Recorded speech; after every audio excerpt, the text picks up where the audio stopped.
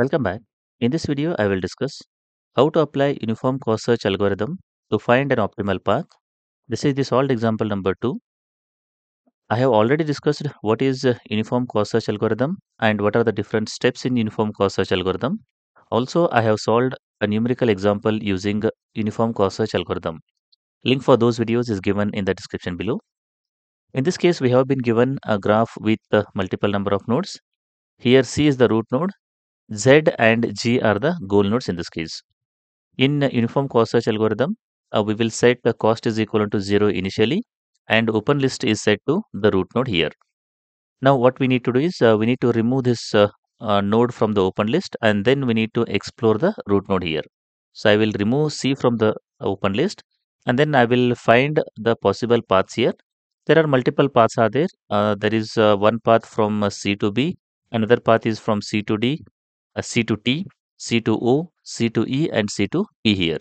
For each of them, there will be some different cost here. So I will add all those possible paths into open list here. The meaning of B2 is to reach B from C, the cost is equal to 2 here. Similarly, other paths were added into open list here. Now, once you add all these possible paths, we need to sort these paths according to the cost here.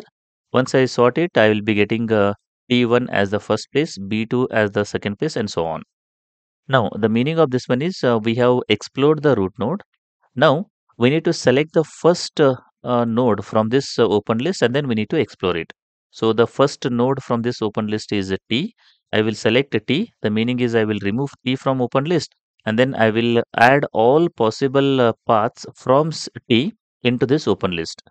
We don't have anything from T here, so we don't add anything, but we have removed T from the open list here.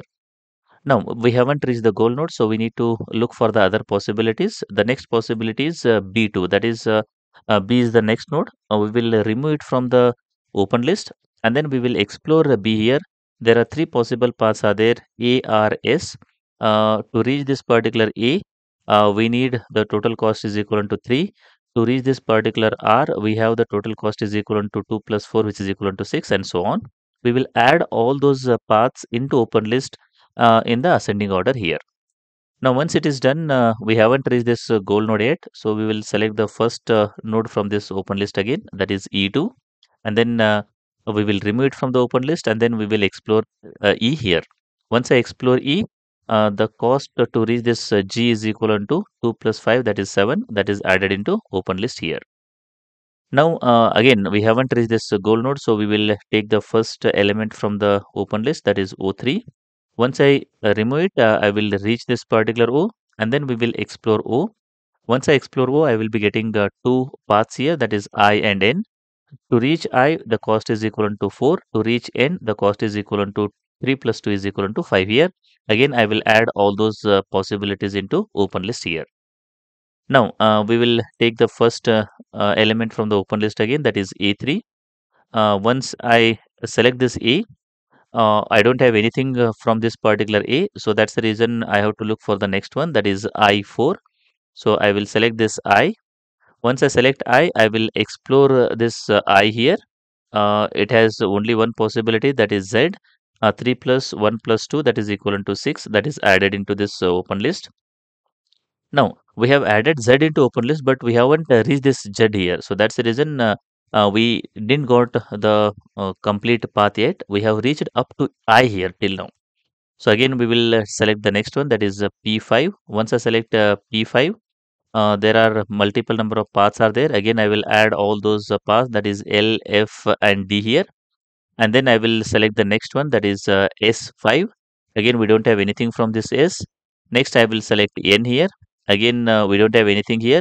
And then I will select R here. Again, from this R also, we don't have anything. Next is Z6 here. Now, once I select this particular Z, Z is removed from the open list and this Z is nothing but the goal node. The meaning is we have reached the goal node in this case. Now, what is the total cost in this case? The total cost is equal to 6 here because Z6 means to reach this particular Z, the total cost is equal to Z6 here. This is how actually we can get the can say that the path as well as the cost to reach the goal node in this case.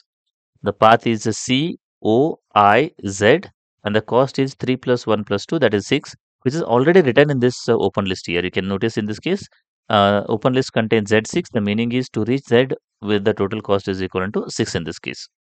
So this is how we can apply the uniform cost search algorithm for the given graph to find the optimal cost from root node to the goal node in this case. I hope the concept of uniform cost search algorithm is clear. If you like the video, do like and share with your friends. Press the subscribe button for more videos. Press the bell icon for regular updates. Thank you for watching.